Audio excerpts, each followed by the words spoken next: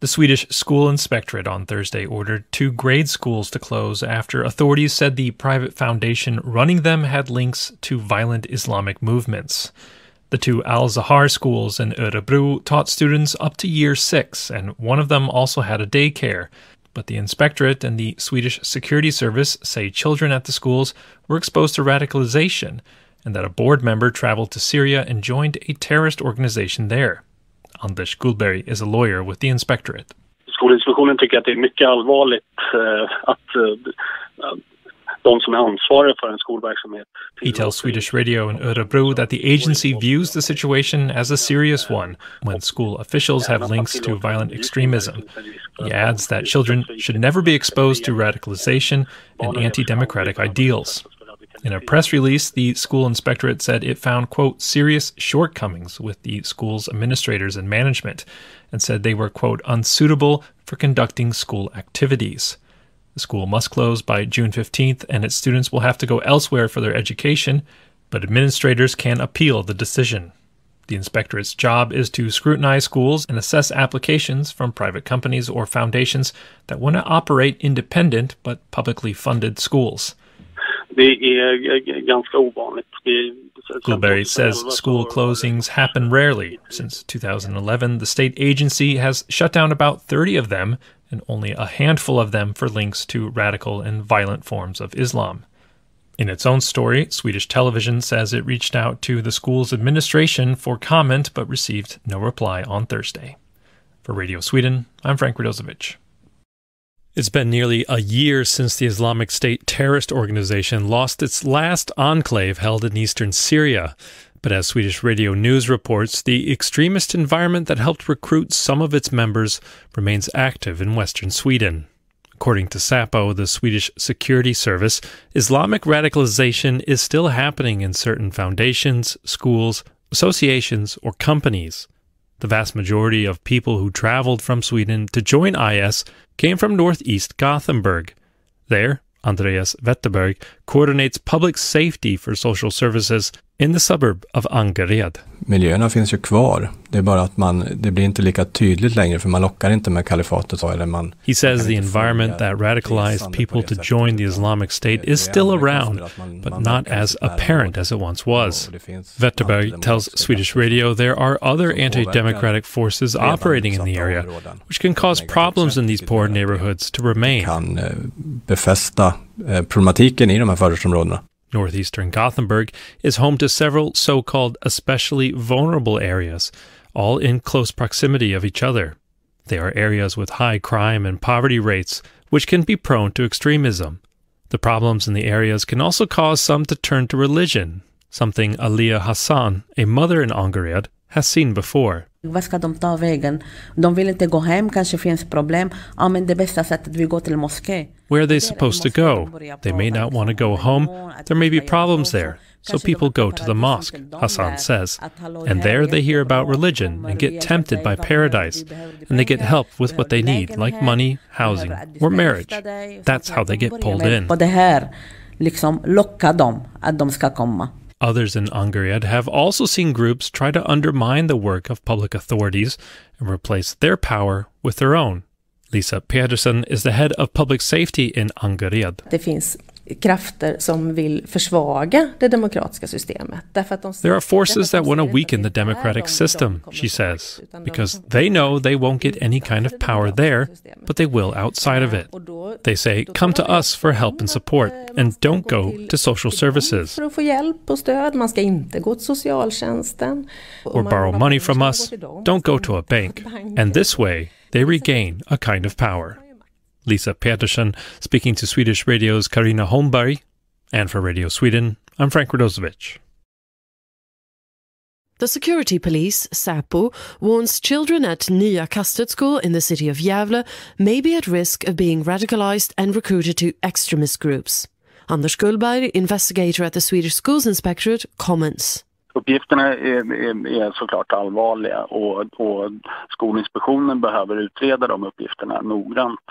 We find this information from the security police very worrying indeed, Gullberg says, and adds that the Schools Inspectorate will thoroughly investigate Nya Kastet School.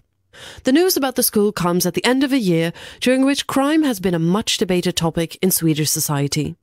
Politicians are taking a more hardline stance on the issue, not least when it comes to extremism. It's not the first time the city of Gävle has been on the news in this context. In April this year, an imam from the city, Abu Rad, was taken into custody by the migration agency, which was preparing to deport the man. This was in response to the security police calling the imam a critical threat to the safety of the nation. The imam was later released again, however, as the Migration Court of Appeal found his personal safety could be at risk were he to be deported back to his home country, Iraq. Now, the security police has warned the same imam has wielded significant influence over the Nya Kastet school in Gävle. The school, which is publicly financed but privately owned, has been under fire since its founding 1.5 years ago, including for misleading information in its financial report and for not doing enough to safeguard students' well-being and safety. In a report to the Schools Inspectorate, the security police warns students at the school risk being radicalized and recruited to extremist groups. It points to the imam's influence, the fact that Nya Kastet's owner appears to have wanted to employ the imam, and the fact that extremist networks with links to Islamic State have held meetings at the school. Earlier, the Schools Inspectorate closed down a similarly criticized school in Gothenburg, whose previous owner was also seen as a security risk and had links to Nya Kastet school. Anders Gullberg talks about possible measures the Schools Inspectorate may take. Rent hypotetiskt så skulle ju det såklart kunna hända, men det är alldeles för tidigt. Closing Nya Kastet school could be an option, the School Inspectorate says, but it is much too early to discuss that possibility. A decision is expected in the coming months. For Radio Sweden, I'm Eva Korén. 2 years ago, the government ordered the Swedish Prison and Probation Service to strengthen its work against radicalization and violent extremism among prisoners in Sweden. Niklas Bellström, you are the Deputy Security Director at the Prison Service. How big a problem is this in the Swedish prisons? At the moment, the actual numbers of radicalized inmates in Swedish prisons are fairly low, but we are calculating the risk that the numbers will increase. I saw a number of 20 people. How have you come to that conclusion? This is a result of intelligence estimations that the number is less than 20 of radicalized inmates who are trying to recruit or radicalize other inmates. So what can you do about someone who is in prison and maybe have reasons to be angry with society or upset with society? How can you address a radicalization in an individual in prison? First of all, we can address the security risk, which means that we assess the risk on the individual level. And we use risk assessment from security perspective to place inmates correctly. We have big possibilities to place inmates in smaller groups of inmates, which means we can use our intelligence and security information to create as good circumstances as possible to prevent radicalization of other inmates. When it comes to handling the inmates, we have treatments, roughly the same treatments as we have for all other kinds of inmates, which is also suited for each inmate's personal needs and risk. What do you see as the biggest challenges or problems in working with this?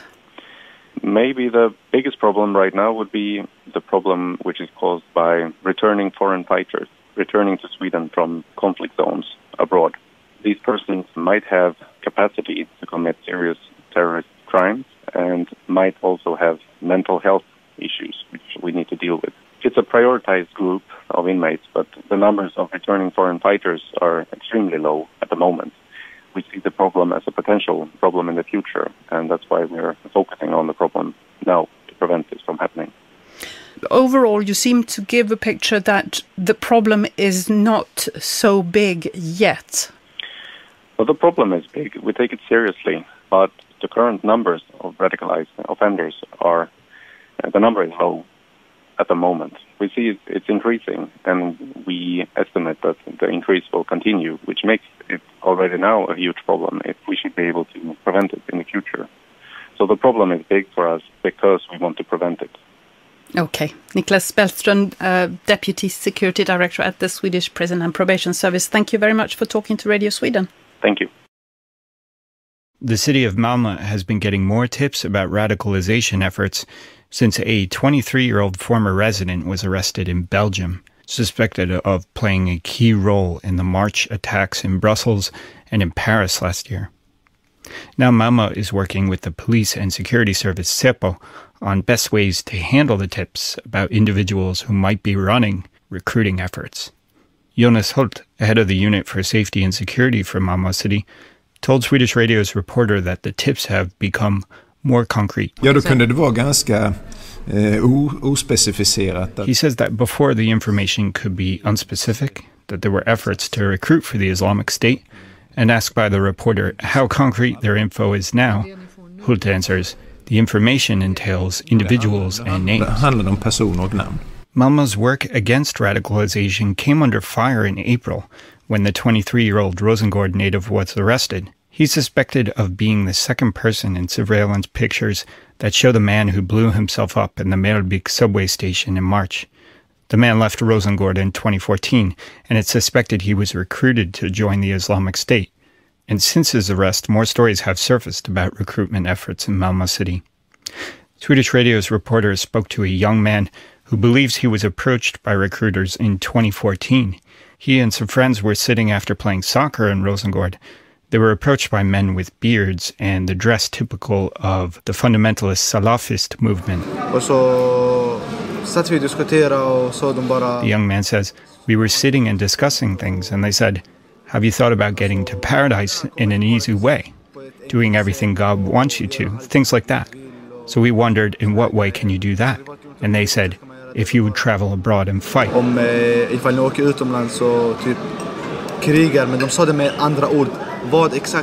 They didn't say it in so many words, but they did mean travel abroad and fight.